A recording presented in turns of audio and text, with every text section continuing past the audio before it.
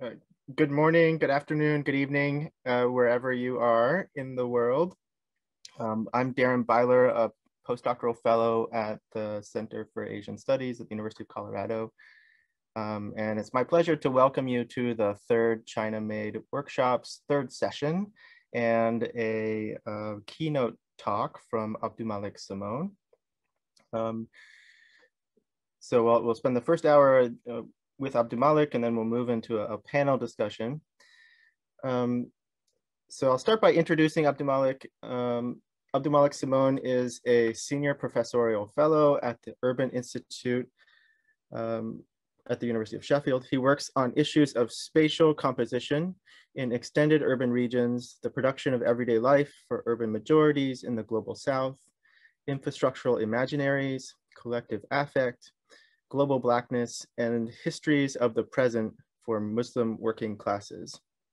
He's the author of many books, including recent titles such as Improvising Life, Afterlives of an Urban South, and Jakarta, Drawing the City Near.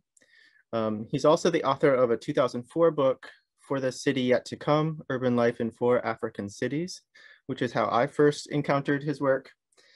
At the time, I was an undergraduate and been reading a lot of heavy G. Deleuze books and really been struggling to understand how to apply assemblage type thinking to real life situations, the sort of thing we've been talking about in the workshop over the previous 2 sessions. And so when I picked up For the City Yet to Come and saw this being done, this assemblage thinking being done with so much clarity, it really struck a chord with me and reconfirmed to me why I wanted to be a social scientist and not a philosopher. And over the years, I found his work has shown me and a generation of scholars how to foreground attention to the material and the human together, and to think about both in relation to power and poetics. He's an inspiration in so many ways. So it's for all of these reasons that it's crucial to think with his work when it comes to the emergent field of power that is carried by Chinese infrastructure, which is really the focus of this entire week of panels. So it's a great honor to have him with us today. The title of his talk is Betcha Nickel, Manifold Routes to the Metropolitan in Indonesia. So please join me in welcoming virtually, however you want to do that, AbdouMaliq Simone.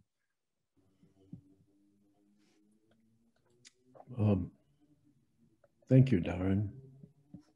Thanks for such a nice introduction, too.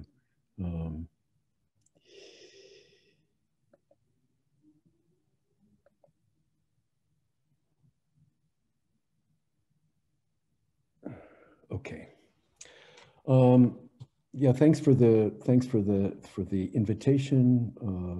Thanks for the work of this project over the years.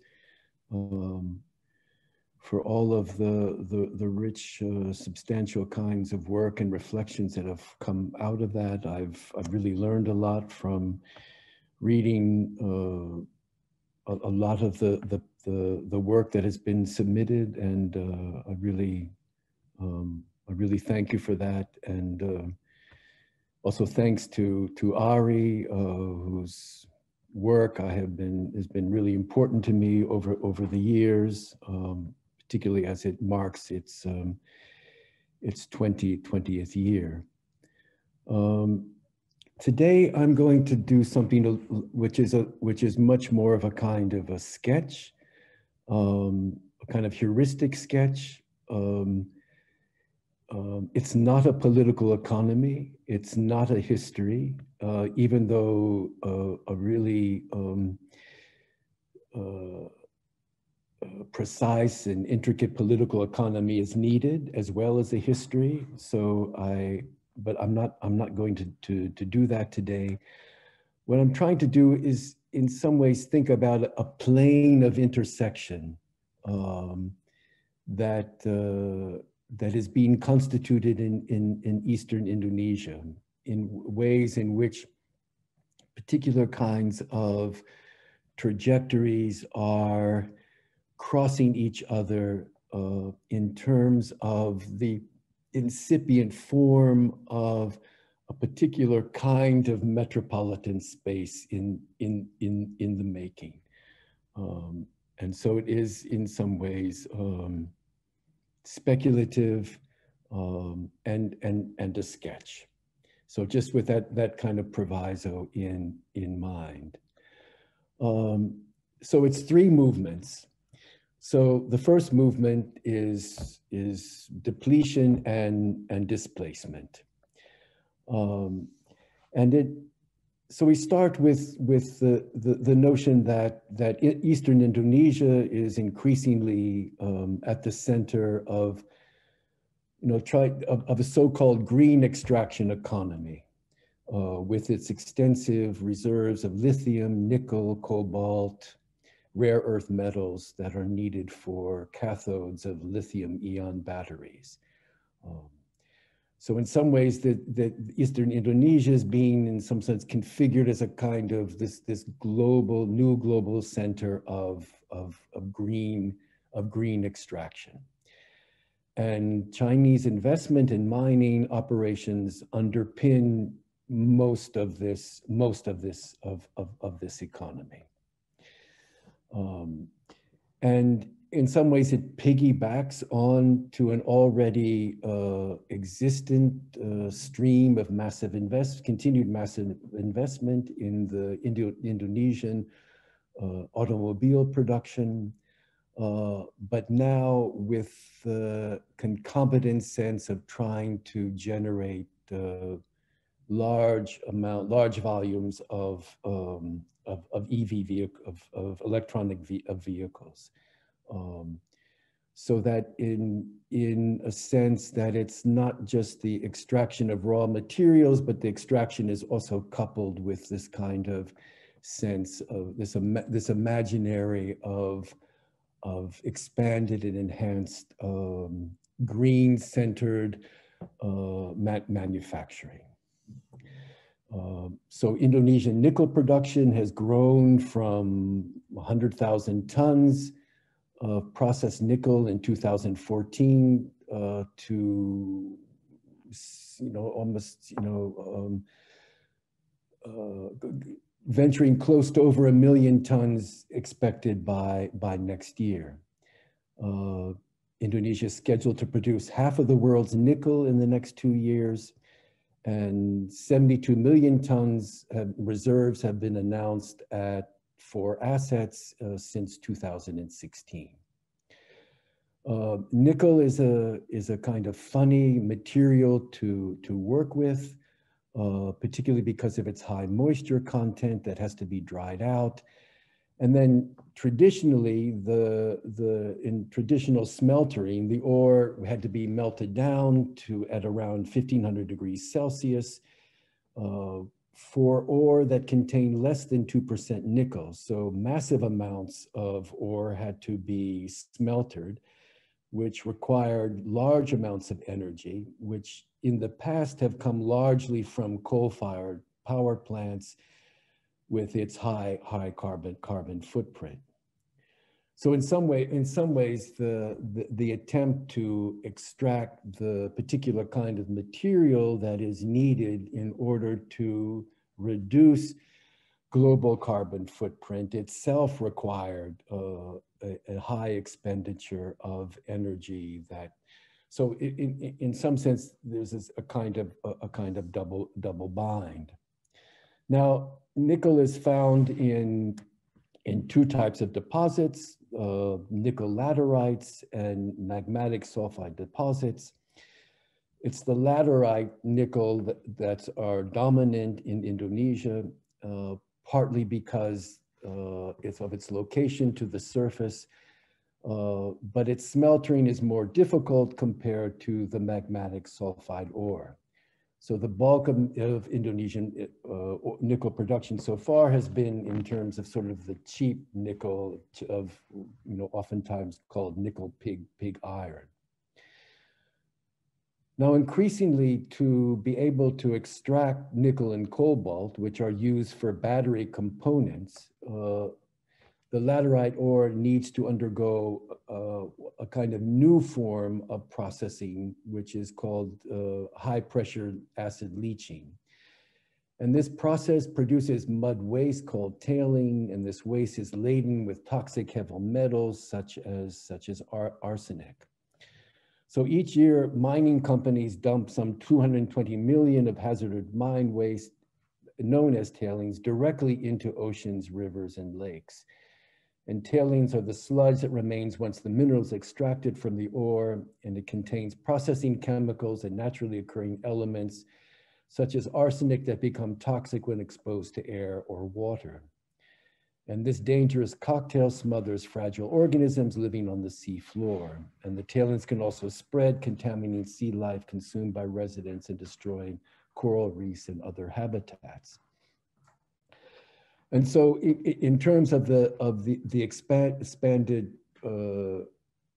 extraction and processing of nickel, particularly in eastern Indonesia, more and more of seabeds, particularly off the western coast of Halmahera and the North Moluccas, are being designated as receptacles for such tailings, and thus, of course, disrupting an entire aquatic ecology that many residents have been dependent upon for a long time. So this map gives you the kind of geography of where most nickel extraction sites are located, the bulk of them within southern eastern Sulawesi, but increasingly shifting toward the Moluccas and toward off the coast of West Papua. And as you can see, the bulk of the nickel pig iron projects underway are largely Chinese-led, although in partnership with Indonesian companies, but largely with Chinese money and technical expertise. And on the first day of the workshop, we did hear a presentation already on the Morowali Industrial Park in Sulawesi. And the names of the companies again, largely dominated by Chinese firms. But the rationale of this always being enlarged industrial park has given the Chinese largest producer of stainless steel, Tsingshan, a significant cost reduction by largely moving processing from China to Sulawesi, tapping into cheap Indonesian labor, and shortcutting lengthy bureaucratic procedures in both countries.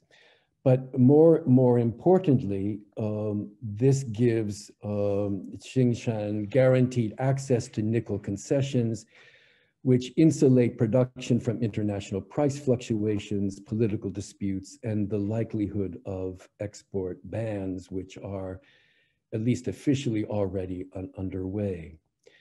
So a key part of the investment incentive for Chinese firms is to exclusively access the domestic nickel supply in exchange for investments in processing technologies.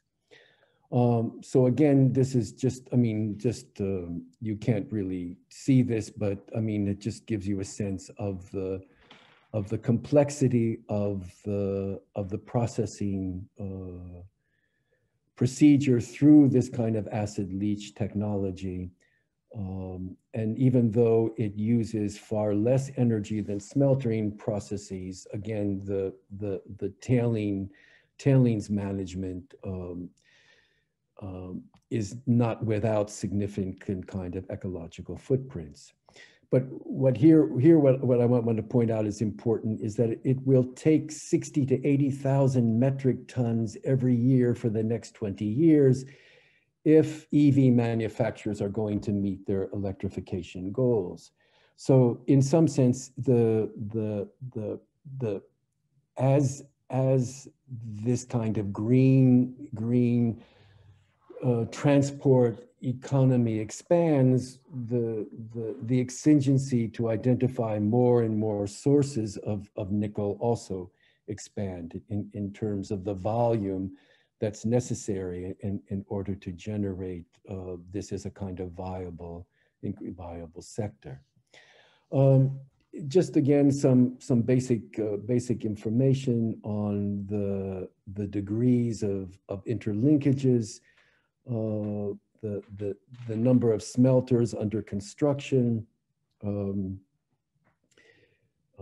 its backward and forward linkages in terms of other ancillary economies, so that in some sense the Chinese companies are trying to offset some of the ecological implications of their investments through at least a kind of formal commitment to build solar and wind plants, because in some sense smeltering has depended so largely on coal-fired power. So you can see in some sense the extensiveness of the kind of processing operations. Now this expansion of Chinese capacity and of concessions is also coincides with the recent passage of what was called the omnibus law, the very controversial omnibus law of last year, which in some sense, under the auspices of job creation, basically threw everything in the kitchen sink into one legislative vehicle to really, in some sense, rework a large number of things around land status, around ownership, around concessions, around basically the entire operations of Indonesia's platform for extractive economies.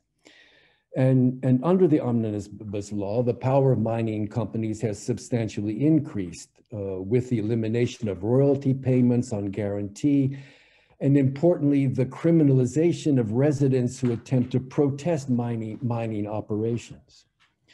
The central state, again, assumes inordinate control as the kind of chairman of the board of mining operations. It weakens the position of existing environmental impact legislation, as mining is now increasingly allowed in protected forest and water conservation areas, and almost no room for community participation in terms of the disposition of both mining concessions, manufacture, processing, and anything having to do with the kind of actual management of these sites.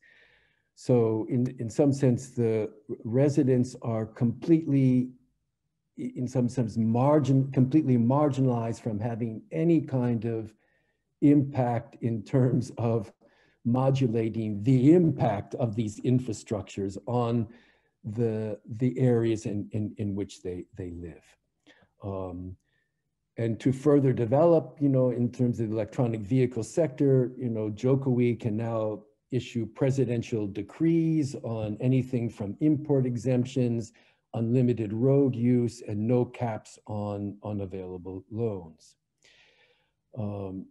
In part, the re-centralization of this kind of managerial capacity within the ambit of the central state was, at least on paper, a response to existing legislation that had permitted Indonesian provincial governments and regions to grant their own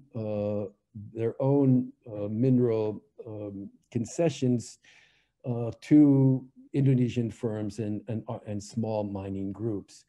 So you basically had a kind of network of very decentralized issuing of permits and concessions that was found to be completely unwieldy. So in other words, a variety of state units in the past could differentially determine which areas could be designated for mining and which market players to allow. This led to this led to a rapid expansion of large-scale mining firms and artisanal mining groups in the country, as local authorities just ran over each other chasing mining projects. In terms of it was pushing extraction beyond the government's oversight capacity, but much more than just simply the oversight capacity, their ability to, in some sense, coordinate and strategically develop the sector within its own ambit. So again, a kind of listing of different smelters. Now, in the Indonesian government had issued a decree that raw exports of nickel would cease this past year in order to force domestic smeltering. The ban would cover ore exports with nickel content below 1.7%, which combined with the 2014 ban on higher grade nickel exports would basically halt all nickel ore exports from the country. This had ramifications in terms of the financial aspects of the sector, but revisions to that mining legislation permitted a 4-year window of nickel ore exports in return for investment in downstream processing capacity. This, in addition to the omnibus law of 2020, additionally inhibited both large-scale firms and smaller groups from selling in foreign markets, which allowed newly relocated Chinese smelting firms with huge smelting and processing capacity to now dominate the demand side and dictate the nickel price at very cheap rates. So this inadvertently created an oligopoly where both big and small firms are cutting corners in order to make up for lost profit and passing on the social environmental costs onto Indonesian communities and environments. But meanwhile, nickel ore continues to find its way to China, nevertheless, primarily through a workaround where nickel deposits that are embedded in laterites, primarily composed of iron, are exported as iron ore, but imported into China as nickel. And this, coupled with a range of other exemptions, maintain a sort of steady stream of nickel exports. So in some ways, everyone basically gets to have their cake at the moment and eat it too, in terms of being able to, the Indonesians being able to compel a kind of massive development of the processing sector, while at the same time allowing for these kind of under-the-table workarounds, which still enable certain sectors of sections, a certain volume of raw ore to be imported. But again, with really massive implications in terms of land tenure arrangements, the wide expansion of nickel production in Halmahera, particularly, already upsets an already volatile social compact of different kinds of settlement arrangements amongst different kinds of ethnic and religious groups in a region that has experienced intense conflict over land and resources in the past, and this expansion of nickel capacity within Halmahera particularly promises to induce even more intense levels of volatility within a kind of legal framework which basically prohibits residents from seeking any kind of recourse in terms of trying to define and modify the ways in which these investments do take shape, and then the ecological fallout from the manufacturing process. The irony in all of this is that in some ways the particular format of mining operations actually reduces the volume of plants which themselves contain nickel that are called hyperaccumulators. That is, in some ways, it is possible to develop technological processes which can, in some sense, avoid a lot of the worst environmental impact of nickel production as it now stands. But the problem is that the expansion of these kinds of conventional forms of nickel extraction and processing actually greatly diminish this what could constitute a real form of green extraction that is in some sense not then allowed to take place. So there's a kind of cruel irony in the designation of these kind of green extraction economies that really miss a kind of opportunity to do something differently, particularly because the traditional mining as a whole still remains a kind of considerable carbon emitter. All right, so this is just in some sense to lay the basis for the implications and the technical political basis of this kind of massive expansion of so-called green extraction within Eastern Indonesia, just targeting, identifying some of the key components of that move. So second movement number 2.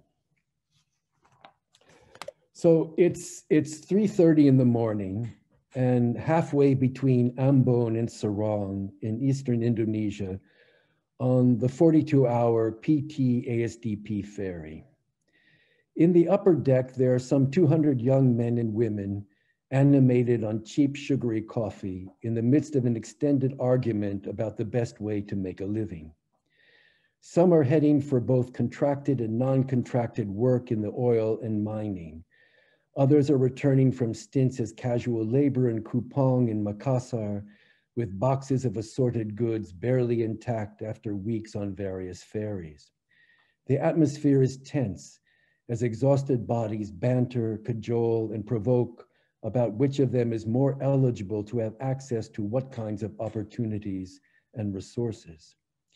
They argue about which forces and actors are primarily responsible for their sense of precarity, for the multiple disruptions and uncertainties facing their families and communities. The talk is intensely racialized. Who can be trusted? Who is most complicit with the predominant threats posed? Which religion or ethnicity most associated with corrupt politicians or military officials? Who is a real Indonesian and who is not, or whether that even matters? The upper deck of the ferry assembles a cross-section of almost the entirety of East Indonesia. People from the Moluccas, K Islands, Lembata, Alor, Flores, Nusa Tenggara Timur, West Papua, as well as Javanese and Minahasans.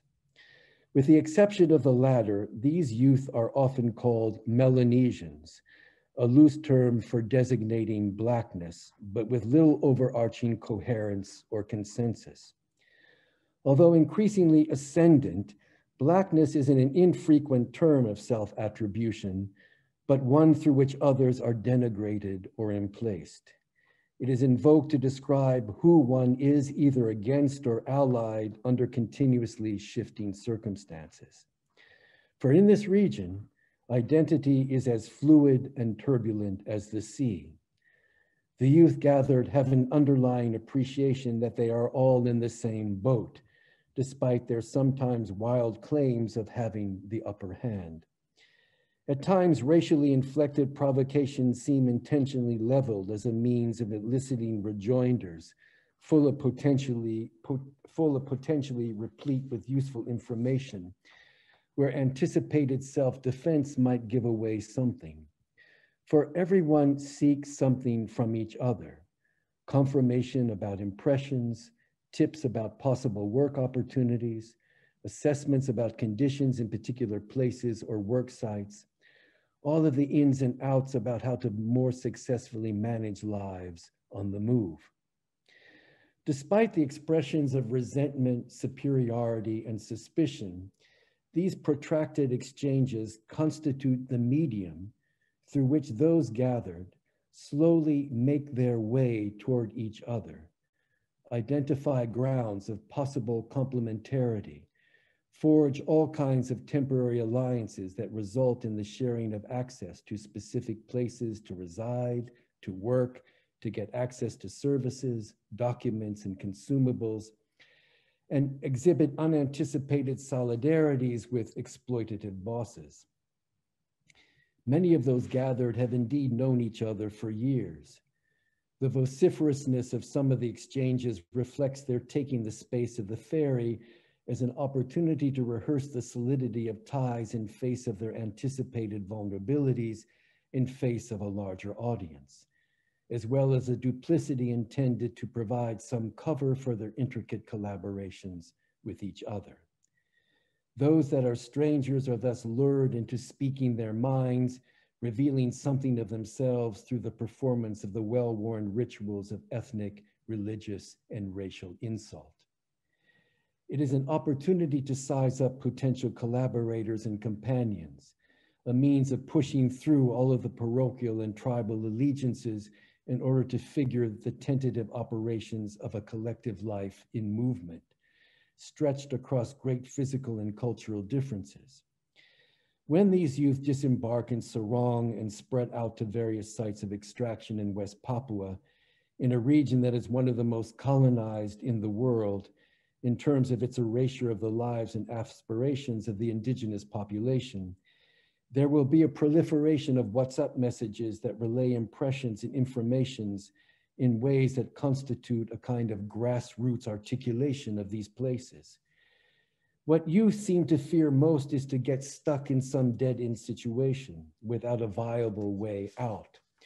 So a dispersed infrastructure of care unfolds, and in part because these all-night gatherings on an ASDP ferry going east acts as an albeit distorted deliberative body, intent on exercising its fears and anxieties so as to propel their way into multiple alignments. These alignments distribute the necessary obligations across the very real differences in background and deter any accruing a sense of indebtedness at the same time. So as the sun emerges and youth drift off in exhaustion to await another long day at sea, Ati, a 20-something man from Ambon, concludes, "We will all leave Black brothers and sisters." So in some sense, what I'm trying to get at in this story is a sense of the way in which these extraction economies, from nickel to palm oil production to copper mining to pearl bed harvesting, all of these sort of extraction economies, which in some sense have had a kind of depleting effect on particular kinds of land and particular kinds of agrarian economies, have had an effect on displacement, uprooting particularly youth from any sense of a viable horizon in place, compelling a kind of circulation. What become the kind of venues, what become the kind of platforms through which one begins to try to think of a kind of collective life in movement? because in some ways, these are youth that are continuously on the move, primarily across short-term contracts, if any contract at all, since many of these movements themselves are completely speculative.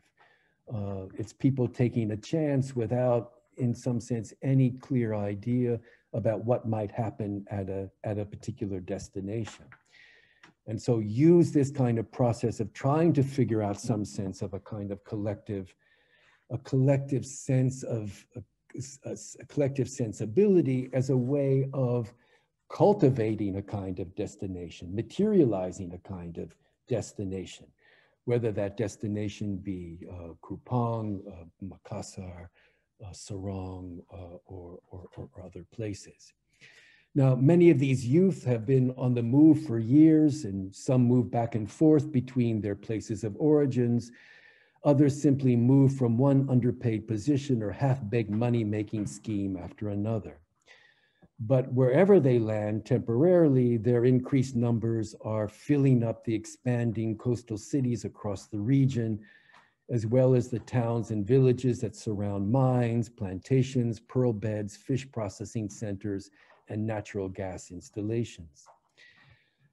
Seldom settling in definitively anywhere, their circulations across different territories, occupations, compositions of residence, resource accumulation, and institutional affiliations, that the very stuff of these circulations, how you circulate, the way they're doing it, what they try to, in some sense, configure along the way, give rise to their own regional articulations, which coincide in sometimes complicit and antagonistic ways to the articulations occasioned by burgeoning extractive economies. So if one thinks of a kind of materialized, expansive metropolitan space, a kind of form of urbanization that is taking a place across eastern Indonesia, a region which one in no way would think as conventionally urbanized.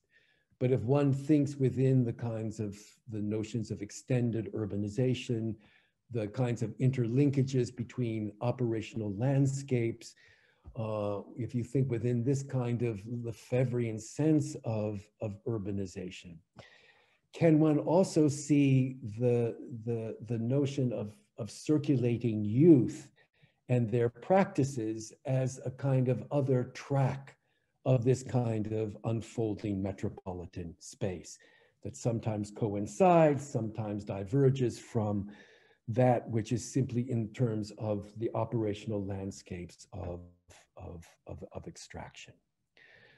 So these youth deploy themselves as disposable income for tenuous and increasingly tense affiliations back home and beyond, and that these affiliations are only partly familial.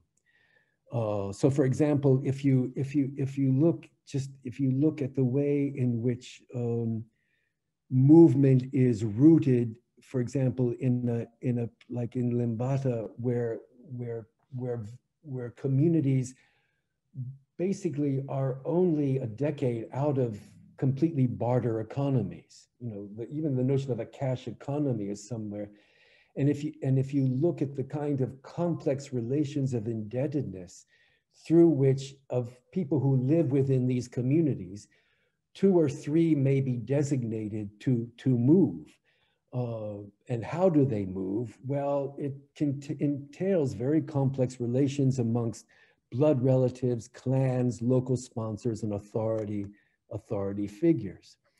So in some sense, that circulating youth isn't on his or her own, but embodies and carries with him or her the kinds of configurations of very intricate kinds of relationalities. So for the places they come from, hover with uncertainty between long-honed practices of bartering economies and the not yet fully instantiated economies of cash. As major retail and wholesale corporations increasingly dominate agricultural production and cycles all the way down to the field, And as large investors from Jakarta and beyond swallow up large tracts of land on and offshore in formerly remote locales, and as the plantation system returns to consolidate individual landholding, as already dry climates face further reductions in wet seasons, and as larger amounts of small-scale agricultural production is left to older women, the stage is set for a preponderance of youth riding fast and loose, whether it's riding the high seas or it's riding, motorbike taxis in Kupang, where the motorbike becomes a kind of fast and loose residence for many youth who have no discernible home, but the motorbike becomes the way in which they can negotiate their availability to one scheme or another, from theft to driving things around to smuggling to whatever. And of course, all youth, they come where appeared migrants of reworked households from which they've been sometimes excluded, sometimes made unwilling centers of. They were sometimes the one on whom extended family hopes were placed, ones designated not to work the fields, or for those whom fields were already overcrowded or fallow. Some were designated as those who could best do without, whether it be a parcel of land, a spouse, a normal future, so that the meager savings of households could be applied to those seen as more vulnerable. So the strength of these youth, that why they were picked to do the traveling, to do the moving, oftentimes was then immediately converted into a deficiency in terms of their participation in larger labor markets in which they only had a temporary footing. As I said, a little bit of driving here, a little bit of delivering, a little bit of constructing, a little bit of repairing or servicing, but again, remaining fundamentally unsettled in terms of either home or occupation. So circulations of youth constitute a critical locus of logistics that in turn substantiate the elaboration of a form of metropolitan development that encompasses the existing major urban and extracting centers of Eastern Indonesia. Major investments in infrastructure, particularly in extraction writ large, occasion the deployment of experiments with blackness as a critical means through which circulating youth attempt to activate a sense of distributive collective life in line with a distributed, dispersed metropolitan form.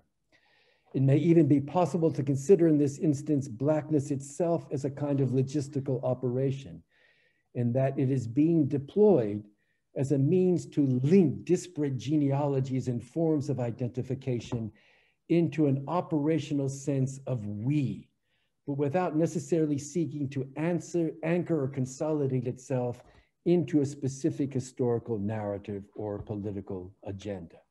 So somehow it remains in some sense logistical. Then in the last movement here, the dispersed metropolitan in the key of black. So I'll try to run through this quickly because I recognize that I'm running out of time. So Sorong in West Papua is one of the fastest growing cities in Indonesia. It is viewed as the center of the modernization projects of West Papua, an attempt by the Indonesian state to settle once and for all questions about its legitimate inclusion in Indonesia, while the political aspirations of Papuans for self-determination remain severely repressed. The construction of a trans-Papuan highway network is further opening up the province to even more mines and plantations. Infrastructure is clearly perceived by native Papuans as a military weapon. Sorong is one of Indonesia's most cosmopolitan cities in demography, if not always in atmosphere, and is the largest constellation of a so-called Black Melanesian population, largely Christian, in contrast to the majoritarian Muslim identification of Indonesia, with residents from Ambon, Northern Sulawesi, Kai, Arawak Islands, and Nusa Tenggara Timur. Now, they bring with them particular skills and orientations cultivated by their original locales and the colonial shaped expressions they were allowed to take. So some are ex-fighters, brawlers, drivers, thieves, mechanics, tricksters, marketeers, and seafarers. The solidity of any consolidation of ethnicities and regionalisms into a Black identity waxes and wanes. It shows up and dissipates according to the situation or place at hand, and who and what is being contrasted or enjoined. It is particularly enjoined in attempts to counter the substantial state-subsidized influx of Muslims from Java. So there are times, for example, when Ambonese and Papuans are aligned within a kind of notion of Blackness that only momentarily shows itself in relationship to sort of emerging Javanese hegemony in the city. But on all other instances, they won't see themselves as having anything perhaps in common at all. Sarong has an overwhelming young population, and schools and churches, mosques and clubs are teeming with different experiments with words, performances, sensibilities, and tensions. So it is a dynamic place in that sense. The growing articulations between NTT, Maluku, and West Papuan provinces substantiates a vast new metropolitan region of interlinked populations, migratory flows, I mean, everything that I've been talking about so far. Again, I've covered this. So though it may be no more but the profusion of various words for designating Blackness on their lips, such tropes provide an accessible discourse of mediation between accounting for perceptions of exclusion, disqualification, and their determinations to successfully function in a larger world in their own terms, which largely need to be invented. So that is, how do these particular kinds of ethnic groups who already in some sense are operating within urban worlds beyond the limit of those ethnicities, with what kind of vernacular do they see their positionality within a kind of larger world of operations? And so while caught in oppressive contexts of hypermilitarization, systematic attempts by governing regimes to divide and rule, and seductions into the highly particularized practices of sects and micro-territories, youth do try to configure new spaces of operations with each other, if not necessarily a belonging. So again, this kind of logistical notion of operations rather than a kind of a settlement that's attached to belonging.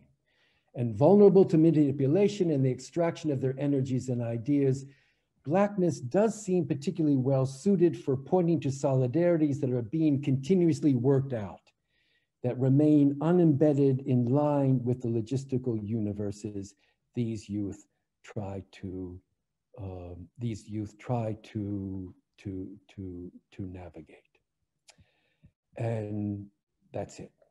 I'm sorry if I ran a little bit over time, but yeah, thanks a lot. Wow, what a talk. And I don't think you really ran over time at all. So it's right on time. The floor is open for questions if people have them. Feel free to pop them into the chat or to raise your hand and I'll call on you. One of the, I guess I'll start by asking a question about the logistics of or Blackness as a logistical operation. So you're saying that Blackness is something that people don't necessarily own for themselves. It's a term of denigration, but at the same time, they're operationalizing it in a whole range of different ways. I'm wondering if you could speak to that a little bit more. Is Blackness working as a kind of invisibility at times, like being a population that's not being fully legible in the eyes of the state, you know, through this movement and the temporary kind of labor? And in what ways are they linking up with other kinds of Black cultural formation in the urban context that you're talking about as well? Yeah. So I mean, I think for for youth who now are in some sense forced to circulate, and to circulate without a kind of clear sense of, I mean, at one point, you know, youth from Ambon would come to Jakarta and they'd work as security at nightclubs. I mean, you would implant yourself as a kind of in a place and stake your life there. And to some extent, that still continues, not so much with Jakarta, but with Makassar. But there is an increased sense that you're not migrating from one place to another and putting all of your eggs in that basket. There is a sense that that the circulation is a kind of scoping operation. It's the sense that where can you find opportunities? There becomes a kind of increased impatience with taking what's on offer, and the sense that you keep moving because you're not willing to stick at something for 10 years or 5 years. That coupled with the sense of, why am I being displaced? What's happening to the area in which I thought I was going to operate in? And so there is a kind of more intense recognition of the region's marginalization, and, you know, historic marginalization in relationship to the nation, a marginalization that is increasingly understood in racial terms rather than religious or ethnic terms, because the circulation itself creates all these multiple exposures that, I mean, it's not that in Eastern Indonesia historically there's been long histories of circulation. It's not that this is anything new, but there is a kind of sense of being exposed to others that are in a similar situation, and then asking the question, what is it that we have in common? And Blackness becomes a kind of available trope in which to think about that, about that. So in that sense, a kind of logistical operation to try to work things through, you know, what would enable us to be in some kind of connection to each other, and what explains the reason why we feel this sense of marginalization. On top of this, the Indonesian state itself is deploying these notions of not necessarily Blackness, but Melanesianness as a kind of locus of commonality, which they are deploying instrumentally to justify the inclusion of West Papua within the Indonesian state. So the Indonesians can tell, the Indonesians can say to, you know, the Solomons and to New Zealand and to Australia and to Papua New Guinea, you know, look it, Papuans are Melanesian, Ambonese are Melanesian, Flores are Melanesian, we're basically Black. So we already have a Black population. So there's no reason why the West Papuans, based on some kind of distinct racial grouping, should use that as a way to operate outside the nation. After all, we already are all Melanesians here in Eastern Indonesia. So the state is also using this kind of notion of identity instrumentally, which then, in some ways, who owns that then? So it becomes a struggle of who owns Blackness in its strategic deployment. And of course, this is all like within Sarong, within the church clubs, and it's in the church clubs mostly, which bring together different kinds of youth from different origins, and a lot under the auspices of hip hop and American Black culture, which becomes a kind of easy way to think through these kinds of appropriations and deployment of Blackness, culturally, in terms of sensing some kind of, we're all in the same boat.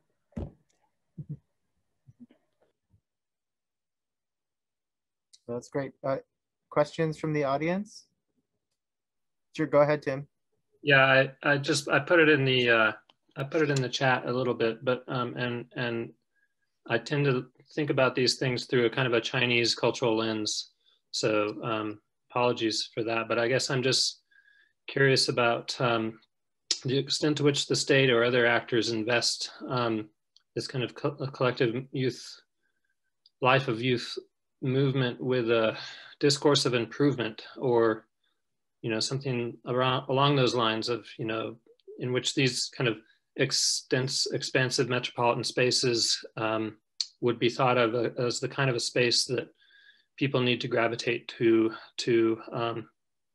improve their own, well, in Chinese we would say quality, but their own life chances, livelihoods, that this is something necessary, and that circulation is something that they should be embracing.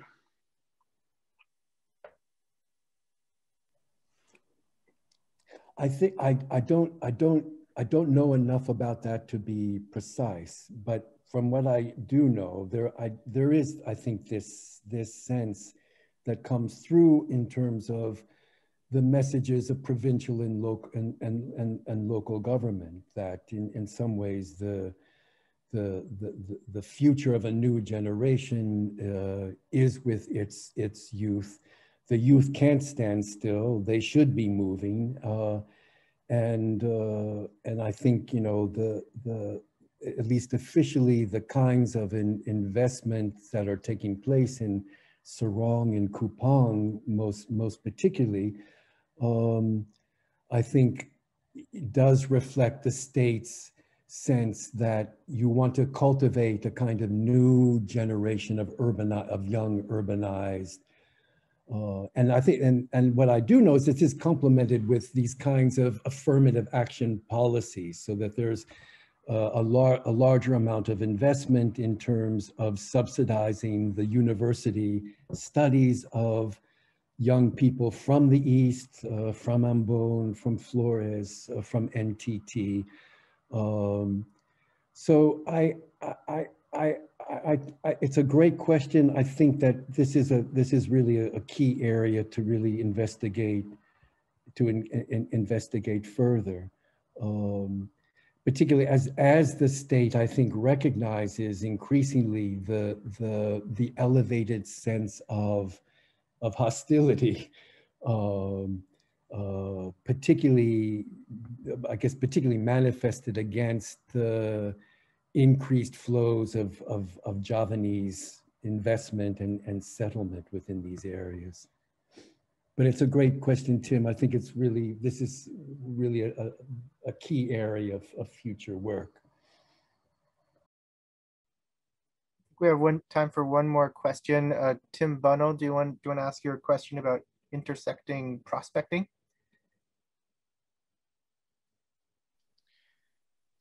Yeah, I was so many things I would like to ask, but just this issue of what the people themselves refer to their mobility as. We know that there are terms in Bahasa Indonesia and in also many of the local languages, including Meranto, is a big literature on that.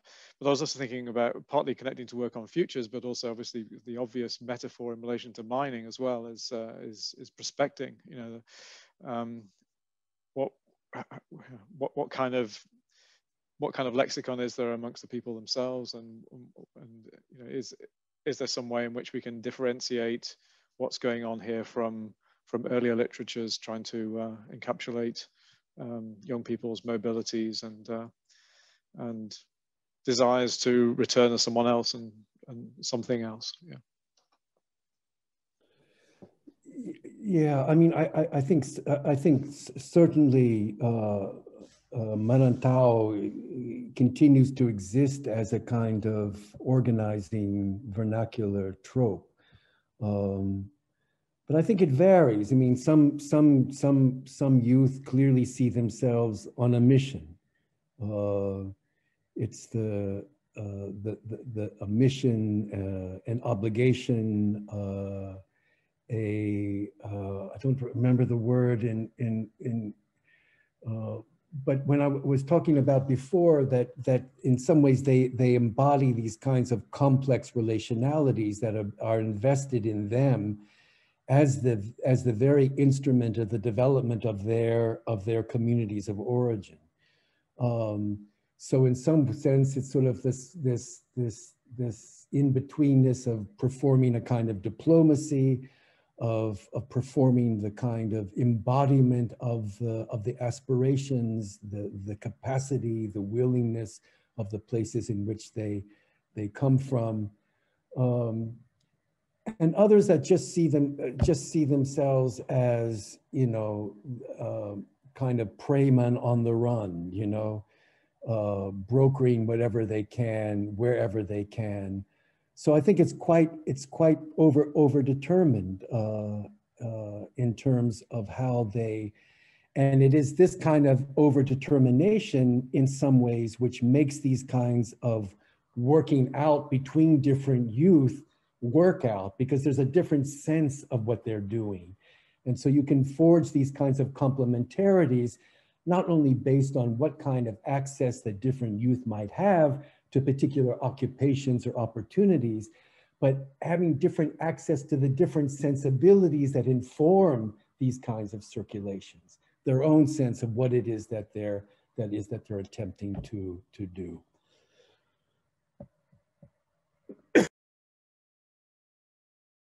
But Tim, it's important to, I think, trace this out really precisely, given Eastern Indonesia historically for centuries being this kind of place of circulation, of intersection.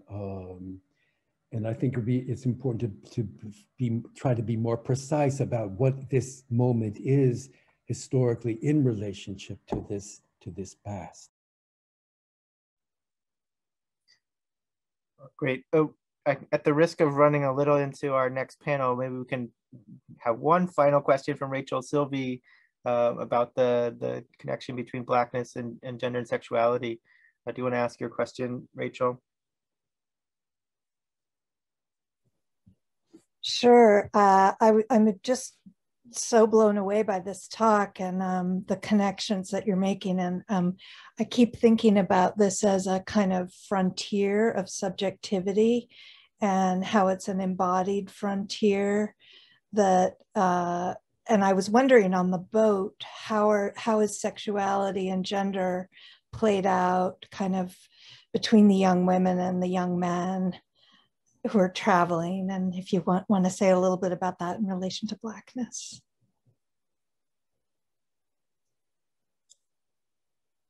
I think you're muted, Malik.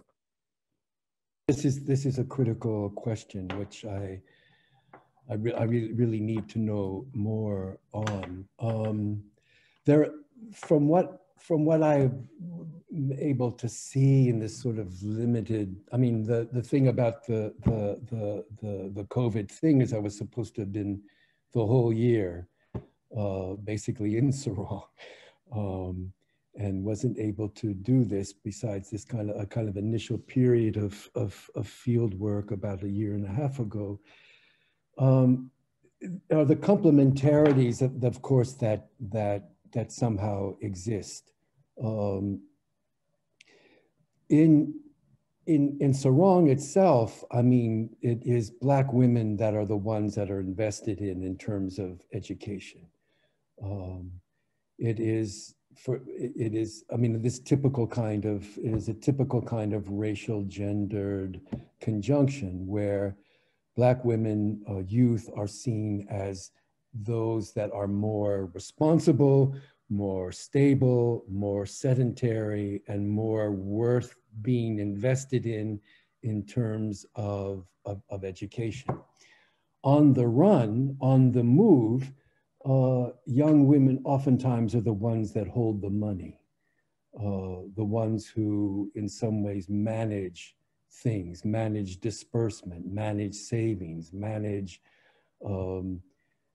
identify particular places to stay, temporary accommodation, negotiating that. So there are these kinds of repetitions of gendered divisions of labor continue to be wrapped up with the sense of women's capacity to be more stable, even on the run. I mean, it is still predominantly a male world of circulation, but I think increasingly there are younger women also on the move, traveling in different kinds of constellations of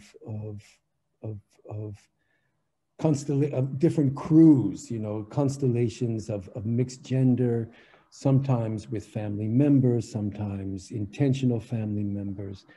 But again, Rachel, it's a key question and a key area to further look at.